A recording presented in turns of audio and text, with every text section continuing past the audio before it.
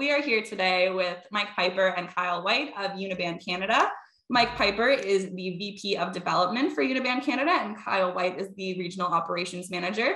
My name is Allison Rogers. I will be moderating the session today with Kyle and Mike. They've got lots to talk about, so you probably won't hear too much from me, but I might jump in with a couple of questions here and there. So that's basically what we've got planned for today. We're talking about ADAS and glass repair. Mike and Kyle have a lot of experience in the industry, obviously, and as well as how this impacts the industry overall. So we've got lots to talk about, and I'm just going to pass the mic over to them. We're going to be doing a Q&A at the end of the session, so be sure if you have any questions, ask them throughout. We will circle back to them at the end. But without any further ado, I'll just pass it over to you, Mike. Let's get started. I will share my screen and get the presentation up. Awesome. Thanks, Allison. Kyle, good afternoon. Good morning to those in the Pacific time zone as well. I'm going to kill my video, save some bandwidth. I see some really familiar names on our participant list, so I'm really glad that you're here with us today. And if we can advance along as we get into a deep dive. I don't know how much deeper I can go. Kyle is here to answer your technical questions. I'm just going to throw him completely under the bus right out of the gate. So there you go. Go ahead if you don't mind, Allison, we can move along. So what are we talking about when we talk about technology advancements, right? We think like a consumer, family safety, avoiding accidents. This is all stuff we perhaps, as we repair cars on a day-to-day basis, take for granted. Fuel economy is a big factor, customer convenience, connectivity, but beyond obvious safety reasons, this is a massive selling feature in a very competitive automotive landscape. So other factors that you might want to pay attention to. They've reduced the weight of vehicles for increased fuel economy. Who doesn't care about that right now? I mean, really looking at the price of fuel across the country, manufacturers are very much at the forefront. Think about non-combustion, go to the EV side. We need to reduce the weight of these vehicles, add additional safety features as a result, strengthen the structure. There's so much complexity now involved in the repair procedure.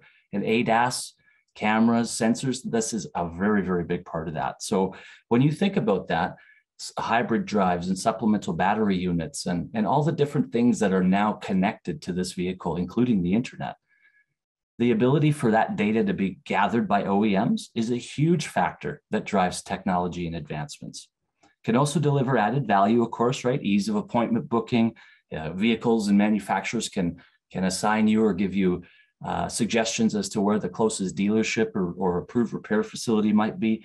These aren't just buzzwords anymore. This is a legitimate big time change and shift in our industry.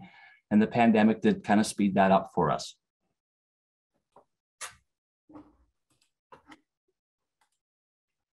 So the technology itself isn't new. Like you're saying there, Mike, it kind of sped up because of the pandemic, but why has it been so kind of, as you're saying on this slide here, slow to embrace? Well, and it's funny, Allison, things like telematics, for example, this isn't new. This has been around for several decades. Usually, if you look to the luxury manufacturers, you can get a really good handle on technology that's coming. And this statement that's here, which I won't read verbatim, goes back as far as 2003. So is it new? No, definitely not. Learning about and understanding how all of these sensors work is really the key to understanding ADAS. And we'll let Kyle speak to, repair procedures and the right equipment and different options for that. But let's think of it this way. Think like a consumer. This is now an expected piece in every single car. So even the most base model of vehicle has some form of a safety system like ADAS in it. And it's not an option. It's now standard equipment. And that's because that's what the consumer has shifted towards. They like their car connected to telematics. They like their vehicle telling them that they have a flat tire. Maybe we don't, but most people do. And that's a nice feature. And it is a selling feature. And again, remember, it's a competitive landscape. So how is this technology going to impact your business? I mean, that's what we need to think about. Mm-hmm. So how do these changes just slip under the radar? Like you're saying, obviously there's consumers that find these technologies hugely beneficial and they've no doubt been talking about them. How is this just something we've missed? And how have we missed? Well, and you know what, have we missed it? Who knows? Some of us probably haven't, some of us have. Some of us might be kind of busy thinking, well, I'm most of the vehicles I repair in my facility, be it collision or just a service facility, some of them might be 2018, 2016. I mean, these are still very much repairable vehicles. The reality is, as your facility becomes busier in a world that's shifting back to a more normalized environment where we're going to be driving some more, potentially even with more electric cars on the road, certainly there's some key changes, right? And ADAS is one of the key drivers that we probably haven't been paying attention to, or is it going to be a standard feature in every car? Is it really something that I need to invest in today? And the answer is more than likely, yeah, you probably do if you want to stay at the forefront, right? Consumers are in tune with what that vehicle is. Not just they're in tune with their Bang & Olufsen or JBL audio. They're in tune with what the car's telling them, and they like that. Cars might drive themselves at some point in the future as well. But the reality is, OEMs are marketing this technology, and that's one of the biggest changes that I want to speak to that might have been missed, because it's really, really critical in a very competitive landscape. Every car has some type of safety feature in it. Every car has good mileage. Really, they're all put together for the most part, by and large, very well.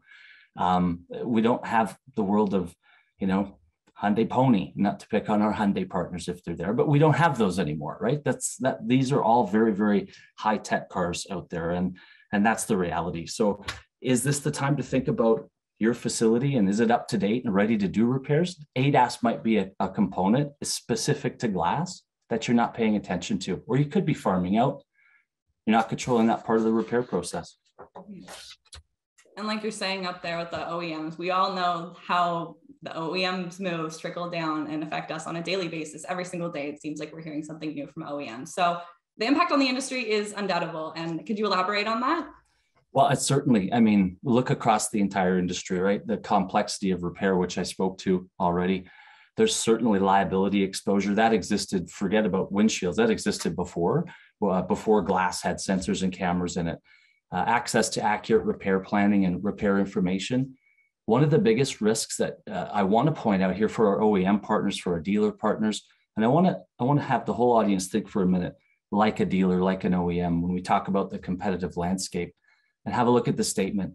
60% of customers that received an incomplete or inadequate repair sold or traded their car within 12 months. And almost 65% switched brands. Now, that's critical if you're a manufacturer, but think like a manufacturer for a minute. You want to think about retention. You'd like repeat referral business. This is critical to you as well. This stat doesn't just apply to, a Dodge dealer or GM or Toyota dealer. This applies to your collision center, your aftermarket auto repair facility, your insurance partners. Insurance companies are at risk if someone's trading a vehicle within 12 months after going through a claim. All kinds of factors we need to be aware of. And glass is one component of that. And it really is something we need to start thinking about doing more in-house. Perfect transition. In-house KPIs, something we look at on a regular basis. And again, it's something where it's going to be very, greatly affected by something like this, especially if you are offering it in-house or otherwise. So what are the KPIs that are going to be affected, and how can we kind of control that? Well, certainly cost of repair is critical. And when we think of cost of repair, we're not just thinking about, the consumer or our insurance partners. We're thinking about just the overall cost, the length of repair, OEM versus salvage. If you can repair a factory installed windshield, you should. That's the reality. If it can be repaired, why replace it? That's the methodology behind this. The factory installs it, not that we don't do it properly, Kyle, but the factory has a very, very closed environment in their warehouse and their manufacturing facility. We should be looking to do that. Those KPIs are critical. If you're farming out a glass or a windshield repair or replacement to someone down the street who could be a trusted partner, you might be extending your length of rental. You could be extending your cycle time, your keys to keys time. You might not know if you're using the right windshield in there, because who knows what your vendor partner is installing. And are you going to spend the time? It's fine to say we'll do it, but will we? Time is of the essence certainly in a body shop, but in all automotive repair. Consumers are busy. People are in a hurry. They want their vehicle back. We all know those pressures exist, and it's something we really need to think about. So those KPIs can be affected, and we can also impact them a little bit if we think about equipping the facility with not just the right equipment, with the right training, with the right partners, and with the right knowledge, so that we're dedicated If you're in just collision repair, which I know this is probably heavily skewed towards body shop audience, but the reality is, why wouldn't you want to bring a customer back for a windshield replacement? Why just wait for that accident when you can build that trust and that referral program? ADAS equipped windshields are not unlike ADAS equipped bumpers, cameras, front grills. This is all really, really critical. And Kyle, if you don't mind, this is probably a great time for you to dig a little bit deeper into the tooling and repair processes and some of the things that maybe the industry hasn't been thinking about. Mm-hmm. Yeah, thanks, Mike. So go ahead, I'll just pass it over to you, Kyle. There you go. Thank you. So yeah, I mean, when we look at the trend overall in terms of manufacturing, you know, you take electronic vehicles as one piece of, as one example of how the technology has changed in our industry. Even base model vehicles like Corollas and Civics are now coming embedded with all types of ADAS technology. And anyone who's ever driven a vehicle that has ADAS can appreciate why it's a technology we're going to see stick around.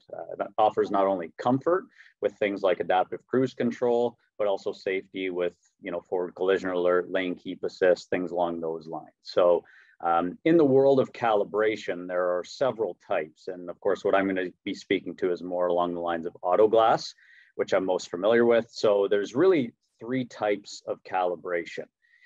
This slide is actually an important one to speak to because it can often be something that I won't call it misleading, because this is what you might call a much more in-depth comprehensive calibration. What we see on the screen here is a Volkswagen Golf. And this is between Volkswagen and Audi, certain model years would call for a 4-wheel alignment along with a static calibration. So I think in the world of calibration, this is something someone can look at and think, oh boy, these, you know, this is extremely in-depth. So this is sort of a rarity. What you're seeing here in front is the static target boards. So different target boards can look a little bit different from unit to unit, but overall they're very similar. And then of course, this vehicle's on an alignment rack with the sliders between the front and rear wheels. So this is sort of the exception to the rule, if you will, very uncommon. And luckily we are outside of that in terms of those model year ranges with Volkswagens and Audis. But your first main calibration you see often is a static calibration. So this is done in shop with target boards. Some of your other tools are measuring tapes, laser depth finders, things along those lines. You need roughly 13 to 23 feet in front of the vehicle. There are several different types of calibration equipment, all having different ranges needed. Then based on the manufacturer's specifications, the unit calibrates to those targets as landmarks, essentially, to ensure the camera is properly identifying objects to the front and the side of the vehicle itself. Then you've got what's called a dynamic calibration. So this is actually a real life scenario out on the road going 60 kilometers or more with the calibration unit plugged into the mainframe computer of the vehicle. Essentially what it does, it erases the database of information in order to draw a new imaginary center line between the left and right boundaries of the lane. What it does is it basically uses the landmarks of the road to read as I call it a true north, to make sure that as your wheel is turning, it's bending that imaginary line between the 2 boundaries properly. Then you have a universal calibration, and effectively it's a combination of both. We see this mostly with Hondas, Acuras. It's a static calibration in shop and then taken out on the road, and a dynamic calibration takes place at that point.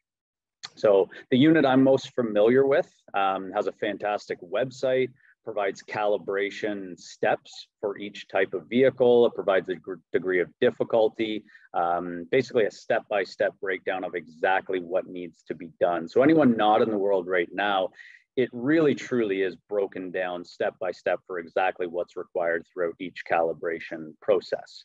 To boot, very good technical support as well. Of course, anything like this where, you know, to some it's something that they're familiar with, to others it's not. Very good technical support with most calibration units out on the market right now.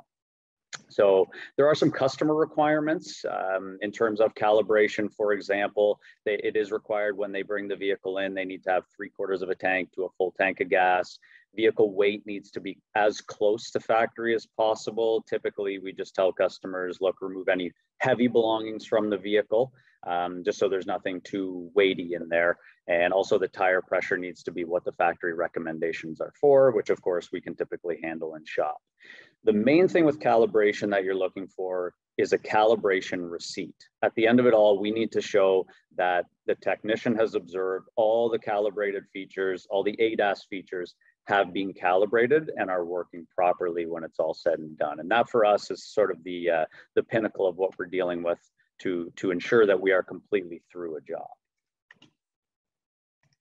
Yeah, I know documentation is so important. I mean, not to get too off topic, but there was a situation back about a year ago where CBC reported that a woman got her car back from the dealership and someone took it for a joyride when really it was a dynamic calibration and it was just a miscommunication there. So it's important to communicate these different types of calibrations and understanding obviously exactly what's needed. Because like Kyle mentioned, this is a Volkswagen Golf. And I know in our previous conversations, you said that this unit on the bottom here isn't required for other calibrations. Precisely, yeah. All right, so into training. Obviously, as you're saying here, looking at that picture, it's overwhelming. There's a lot to learn. So how do you get ahead with it? Yeah, like anything, step by step, one of the most important parts of training is that you can't let your training get in the way of your throughput. I know the concept of training is let's get trained so we can start pushing this stuff up. And sometimes to get to that training can seem very demanding. So it's just very important that you reserve ample amount of time to complete training, bring your team up to speed on scanning, calibration, ADAS, just in general, budgeting for it each year. Even if you think you're not going to get to participate, it's important that you do budget for it. It'll never get done if we don't plan for it. So giving yourself the runway you need to budget will help you achieve your goals. Incentivizing your team to learn new things as well. Cross-training is extremely important. Your employees need to learn new roles as time goes on, and rewarding our employees as well for reaching certification milestones. All these small steps contribute to a culture of training and learning within a shop and really sets you up for future success and keeps your business ahead of future advancements as well.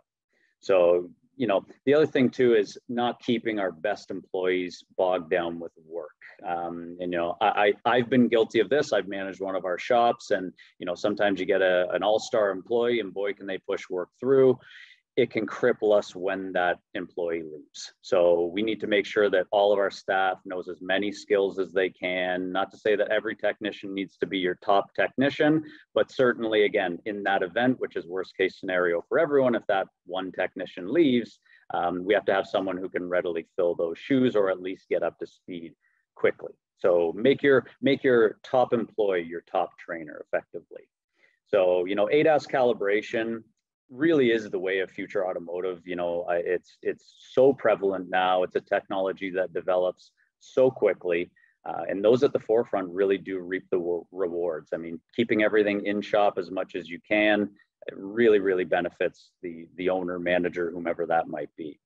Being familiar and comfortable with working on these systems is very important while we're still relatively early in the game. I've often said we're sort of through the crawl stage. We're very much in the walk stage, and there's seemingly a full sprint ahead as we look at some of the numbers that are projected in terms of 2022, 2023, 100% of vehicles being manufactured are going to have ADAS to them. So before we know it, the older vehicles we're used to that we could, in the glass industry anyway, historically pull a windshield out, install a new windshield, customers on the way.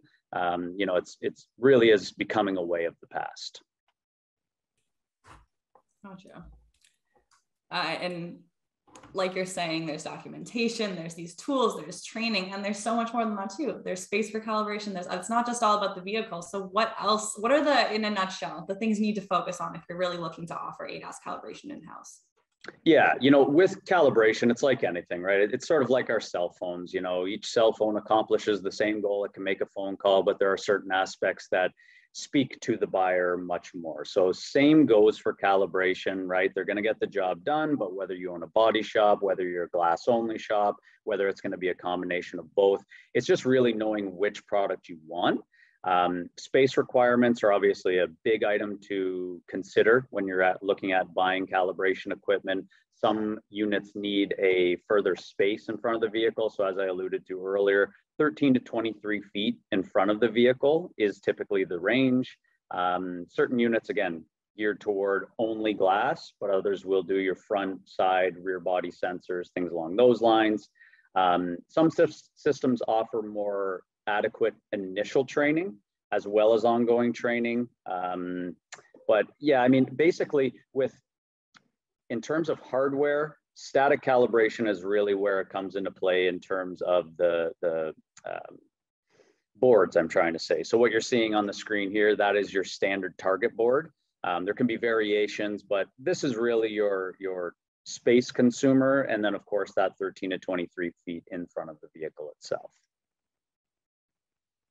Not to mention, I know with some of this up-to-date or modern units that are coming out on the market now, they can account for uneven floors and up to like certain millimeters and whatnot, but you also need a certain floor level space, and it's just lots of different requirements there for the static calibration. But for a dynamic, like you're saying, with the just driving on the road, what tools do you need for something like that? So dynamic is really just the calibration unit itself. Not to say the road is doing all the work, but basically, again, it's recalibrating from that camera using landmarks of the road. So really, it's just two technicians in the vehicle, one driving, one conducting the steps on the screen itself. But for a dynamic, that's effectively it. Gotcha. Alrighty. So we've been talking about the glass industry, and I know that glass, you mentioned there, Kyle, it's your kind of focus of the specialty here. The glass industry, give us a general overview. What's a general overview of kind of what we can expect to how it's going to integrate with the automotive aftermarket and collision repair going forward? Yeah, I think on this slide, I mean, you know, short of reading it verbatim, just speaking to my own personal experience, you know, I managed one of our Uniban locations through the adoption of auto glass. So going through that learning curve, and then also the growth of ADAS and getting the calibration equipment and going through that learning curve as well. So really, the more you can come full circle as a repair facility, again, the more beneficial it is. And it's just step by step each day. You know, you really notice now in shop, the numbers ring true here, 3 and 5 required calibrations. Some days it's 5 for 5 in terms of the calls that you're getting that require calibration. So the uptick that we've seen in the last, you know, certainly 5-10 years, but even in the last 2 years has been pretty monumental as well. So mostly just to say, adapting with the times, being your local expert, it's just, that's where you can really reap the benefits. Clearly, there's a lot of movement in glass 3 and 5 jobs, like you just said there. I mean, all the data on the screen, aside from reading it verbatim, we can't communicate it better. Perfect. All right, so like perfect segue. There's lots of opportunity in glass. That last slide speaks just to that. So let's delve into what kind of opportunities are available here. Well, thanks, Allison. Thanks, Kyle. That was informative, and I see a couple questions popping up, so we'll have some time to address those as well. But what I was thinking is Kyle speaking, and it kind of dawned on me, and I mentioned it. If you can own a part of the repair process, you should. And again, not to just pick it as a collision repair audience, but if you're in the body shop business and you have a lull into the late spring, early summer, what prevents you from making that investment in your team and in your equipment to become that resource for perhaps the repairer down the street who doesn't want to make that investment? You've got the opportunity to, you know, have those sublets come to you and have those repairs completed correctly. If you think about glass in that space, there's really a diversity model, right? So not just adding a new revenue stream, but really looking at diversifying in your community and becoming the one-stop shop, as opposed to just one thing. And then we kind of, you know, have 2-3 months off and ramp up again. Or if you're in the West, pray for hail, or in my case, don't pray for hail, but that's me as a consumer. So, and for our insurance partners, they don't pray for it either. I know I see a few of them here, so hopefully they're smiling, but I want you to think about that. It goes without saying, right? Adding glass to your business portfolio does give you another vertical, really, to be more profitable. And that's not a bad word. It's okay to diversify. When the world zigs, it's okay to zag, right? So Diversifying your customer base isn't a bad thing either. I mean, if you're in a dealership environment and you offer glass, and let's say you're a Toyota dealership, if you're offering glass, you might end up with someone who drives a Hyundai. You might end up with an Acura customer in there who is now looking around while you're performing the repair to their windshield or recalibrating for them. Gives you a chance to educate. And that goes across the board. If someone's used to going to ABC auto repair and they end up at your store and they had no idea that you can do wheel alignments, replace glass, maybe fix a bumper chip, a couple of dents and scratches, you've got a better opportunity. So the diversity isn't just to the portfolio of the business, it's really the customer base as well. Think about the cost and time savings, right? I mean, doing a dynamic calibration where you have to operate someone's car certainly does require someone leaving, taking the vehicle for a potential drive to get recalibrated. But the truth is, if you're subletting down the road, you've got another piece of paper or another document, more emails to go back and forth, phones ringing. If you're doing this in-house, it can actually help save you costs and some time as well. If you can do that, your KPIs will instinctively go up. I mean, that just goes without saying.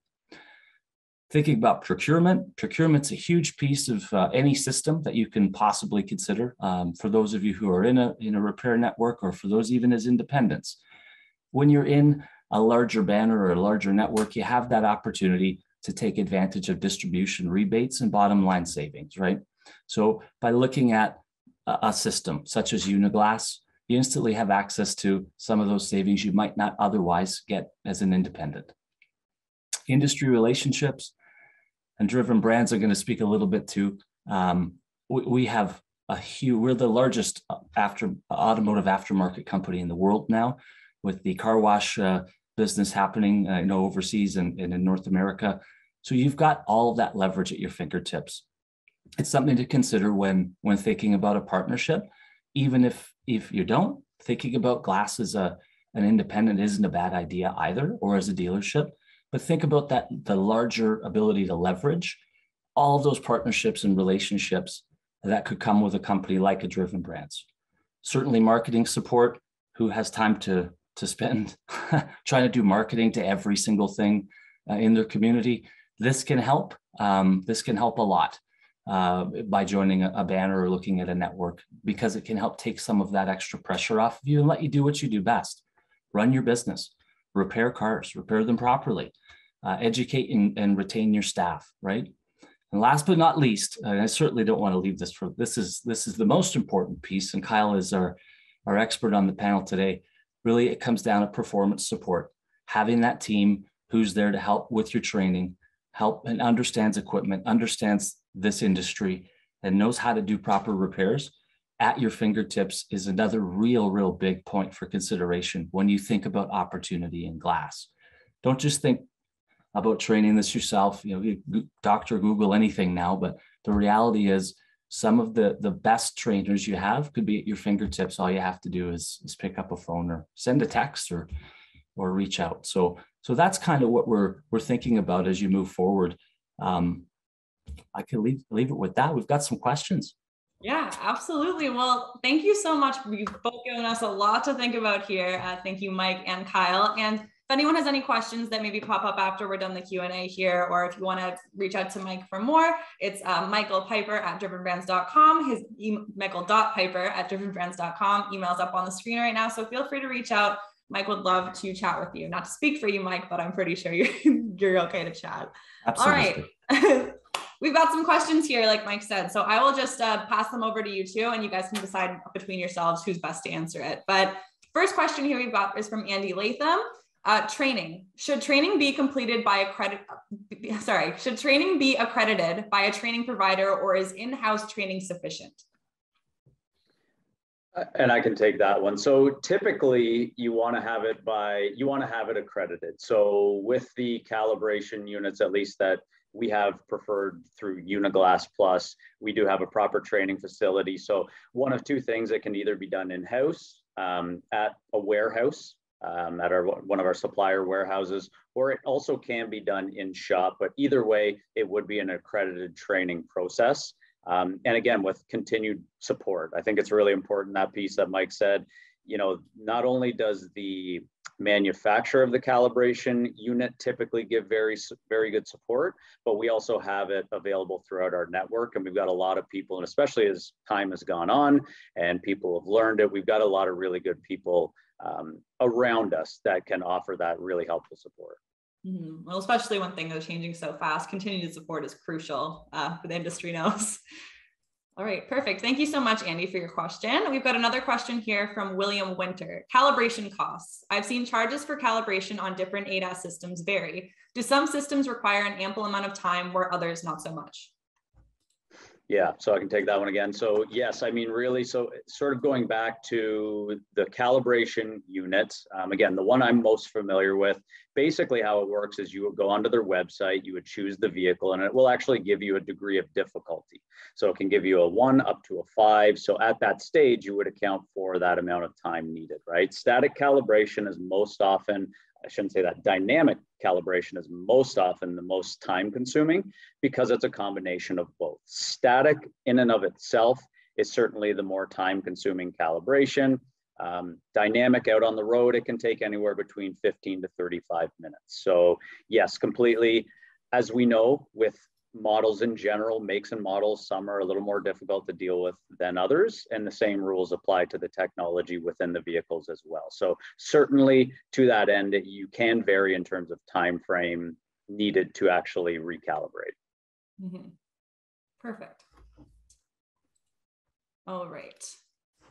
And just back on that training question, another point that Roland Hool wanted to make in the chat who asked that question, sorry, Andy Latham, it's just nice to be able to hang that certification on the wall if it comes from an accredited source, tells your clients that you're officially certified. You know, if I were a consumer walking into a shop, I don't personally understand ADAS and look up at a frame and see this, and that gives me reassurance. So exactly.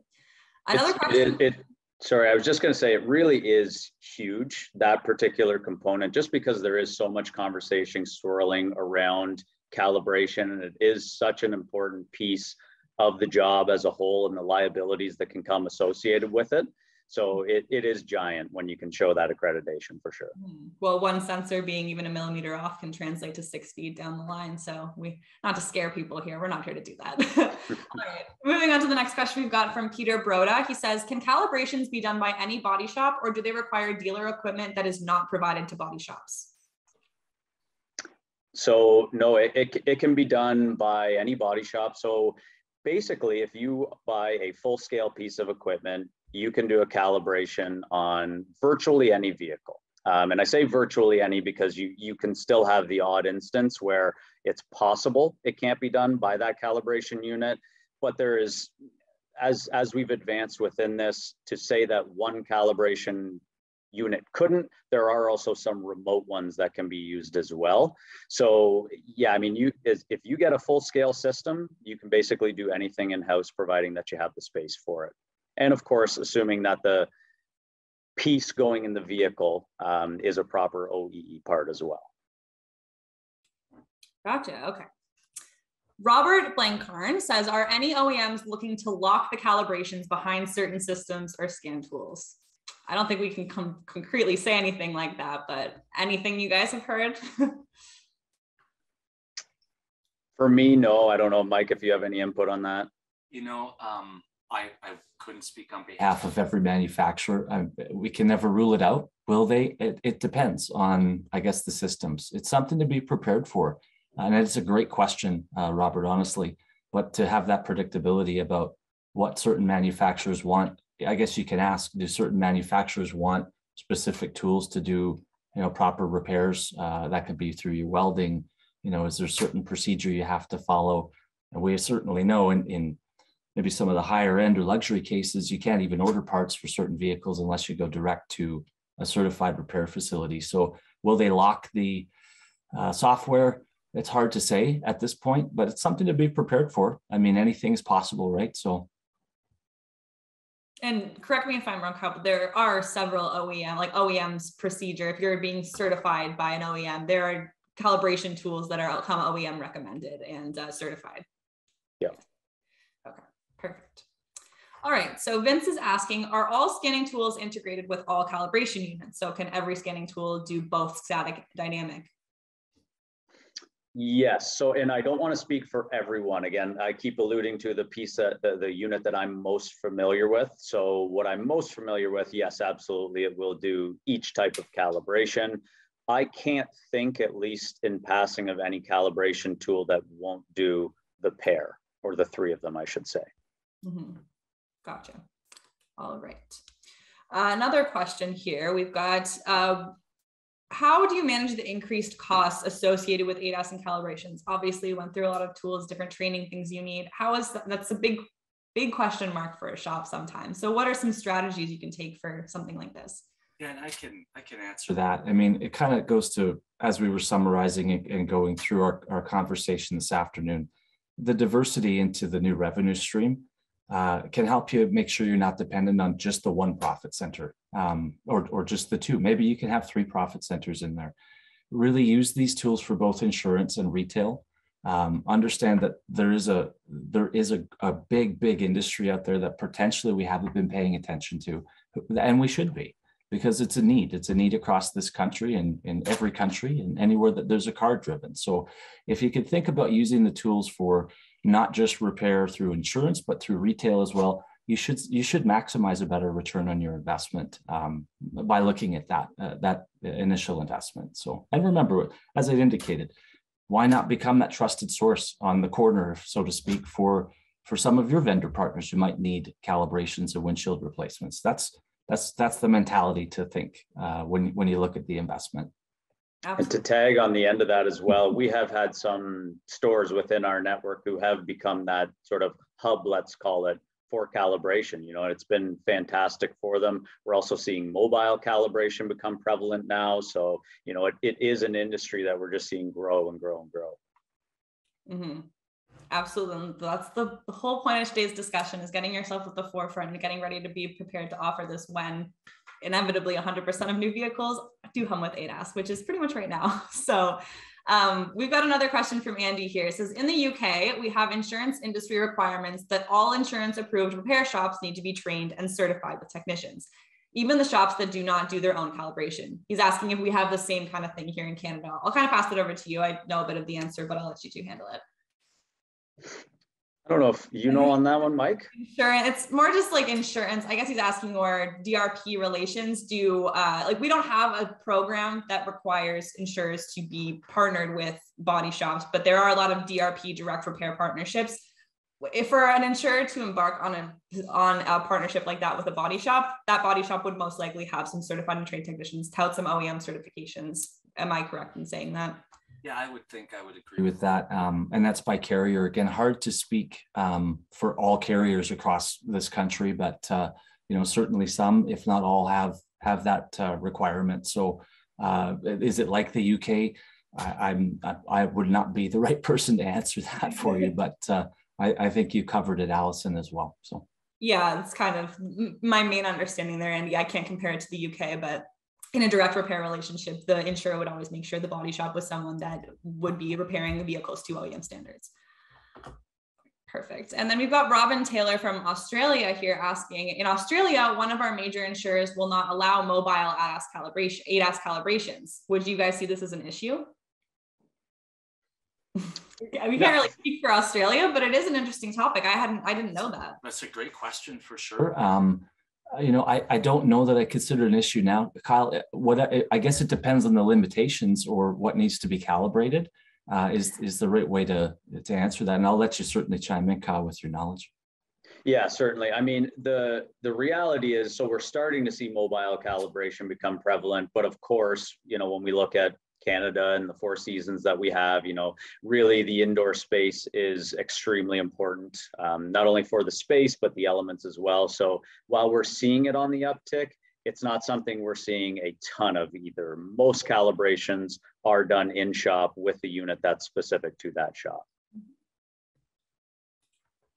Gotcha. All right, keep the questions coming, guys. Got a lot of great conversation happening here. But for more of a general question, what are some of the most critical ADAS issues that we should be addressing as an industry right now?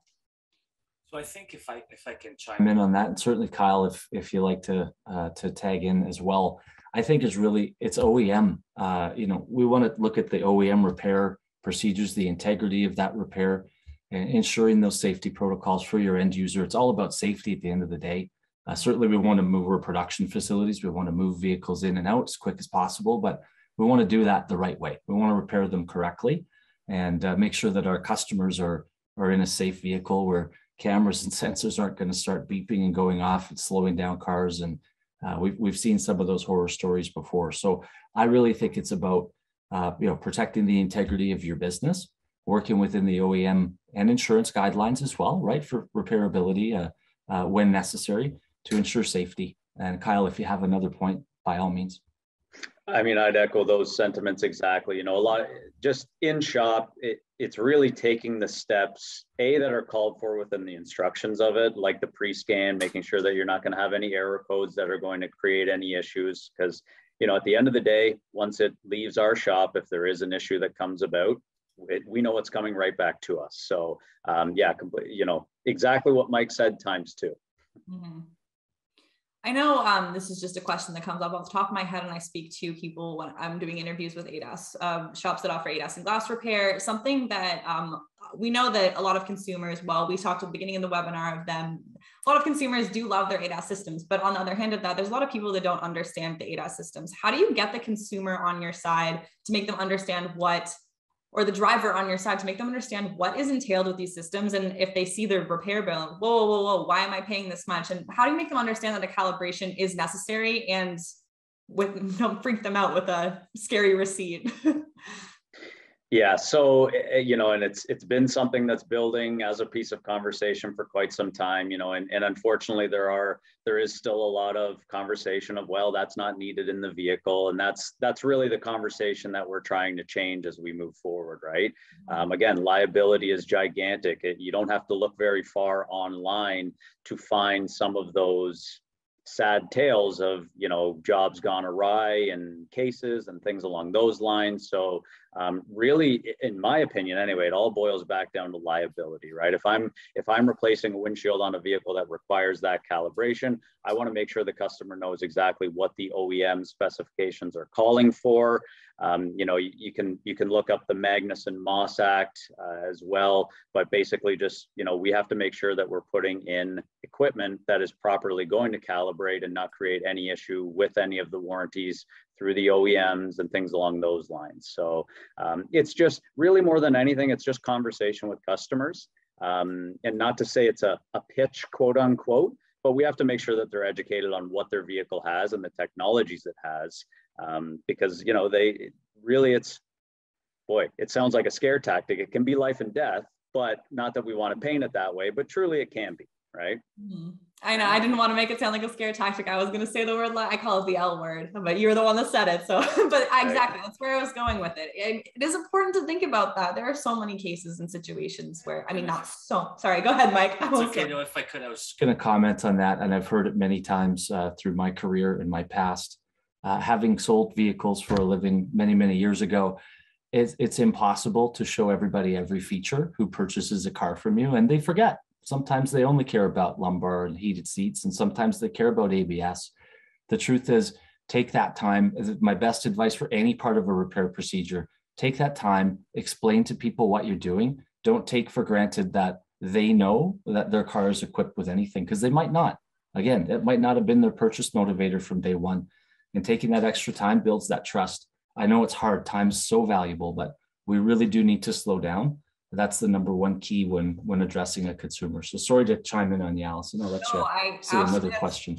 I think that's so key, very key. And like we were talking at the beginning, think about what difference that makes for a customer. You taught them what their system needs or requires for repair. That's a huge bond of trust built there. And they're pretty likely to come back to you for any other repair that you need if you're able to build that relationship and educate them in a very basic way. We've got about 10 more minutes left on the clock here. So if you've got any more questions, keep rolling them in. We've got another question from Roland here. He's wondering if there's a comprehensive reference data site which shows which calibrations are required with certain repairs. So I guess in a nutshell, when do we need to calibrate? Yes, certainly. So actually, in terms of a general one that you could access through the internet, I'm not 100% sure. So again, going back to that calibration unit that I am familiar with, it's basically got it broken down vehicle by vehicle exactly what's required. In terms of a website that's out there just for the general public, I would say it doesn't take much to find it. If we were to look at a Honda Accord, what type of calibration does a Honda Accord need? I think you're probably going to find the result pretty rapidly anyway, if that answers the question properly. Absolutely, especially if you're someone that is working at a body shop with OEM certifications or something, and you have access to those procedures. Odds are it's going to say, and after any collision, you should be calibrating, if I'm not mistaken. And just to briefly hit reverse on that last one as well, when we talk about the time with the customer, when we're through the calibration, we do get a calibration receipt as well. And especially when we're dealing with insurers, we want to make sure we're showing that customer, we need their signature on the receipt anyway, but we're showing them and letting them know that, hey, this is what you're after when you have repairs done on your vehicle is the proof that it was done properly, right? And it's something that we can always fall back on at the shop. We all know how it goes. You do a repair, customer goes down the road, they have an issue that's not in any way attached to that repair, but of course you're fresh in their mind and they're back at your doorstep. So it's really our piece to say, hey, look, we had the vehicle, everything went fine with that calibration, right? Mm-hmm. Yeah, that brings me back. I was going to bring up the point at the beginning of the webinar. You mentioned how documentation is so important in printing out the final calibration receipt there. And it's absolutely key. And I bring it back around, not to get the scare tactics back going again, bring it back to the L word. Like we're saying, the liability here, having those sheets, the documentation that you did, the calibration to exactly how you're supposed to, that can save you. And you already should be doing the calibration properly anyway.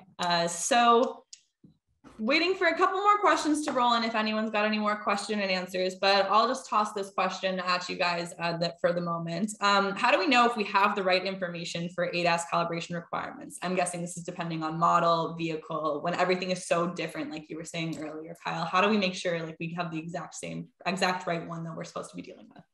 Yeah, at least for our Uniglass Plus locations and network, we just help coach our facilities on how to access so they can train their teams on proper steps to repair, which include, of course, consulting OEM guidelines. Mm-hmm. Absolutely. Always. Okay. So if anyone else has any more questions, feel free to fire them off now. Otherwise, I'm going to kind of wrap up my preamble. We had a lot of great discussion here. Thank you everyone for your insightful questions. We've got a lot of conversation out of this Q&A period. So again, thank you to Kyle and Mike. Both of you have given us a lot of information to think about. I'm sure you've got a lot of body shops and glass repairers scratching their heads ready to delve into the world of ADAS. So thank you so much for that. Just a reminder to anyone, if you'd like to reach out to Mike or Kyle, feel free to reach out through Mike's email. I'm sure you can pass the message on to Kyle if you need to pass the message on there. But thank you so much for chatting with us today. Thanks for hosting and for everyone for attending as well. Really appreciate the opportunity. I know everyone's busy. So thanks, Kyle, for co-piloting. Yes. Really appreciate it, bud. Thanks, Allison. Thanks, Mike. And thank you, everyone. Yeah, absolutely. We did just get one last question from Neil. He's just asking about a specific program. So I won't mention the name of the program online. I don't want to get into any other things like that. But if Neil, if you want to reach out to Mike and ask them about some other things, that's absolutely fine too. But yes, thank you both. We'll wrap it up now. So everyone have a fantastic Thursday, and I hope everyone has a great weekend in a couple of days. Thanks, everyone. Enjoy, guys. Bye. Bye.